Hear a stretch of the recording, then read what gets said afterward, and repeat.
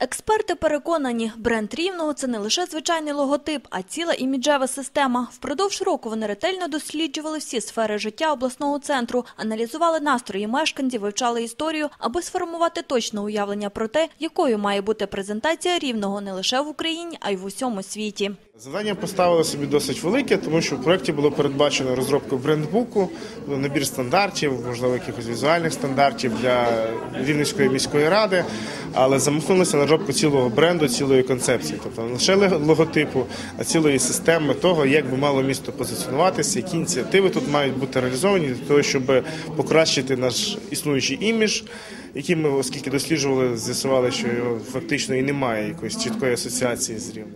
Консультант та експерт з питань територіального маркетингу Євгеній Клісенко розповідає, Рівне має хороше територіальне розміщення, тому цим варто скористатися. Адже в майбутньому обласний центр має стати комфортним містом для бізнесу, інвестицій та туризму. Це вже йде обговорення і формування пакетів ініціатив, проєктів, які будуть спрямовані на просування міста, на омолодження його іміджу або навіть створення нового привабливого іміджу, на адекватне відтворення в інформаційному просторі амбіцій міста щодо економічного розвитку, щодо соціального розвитку.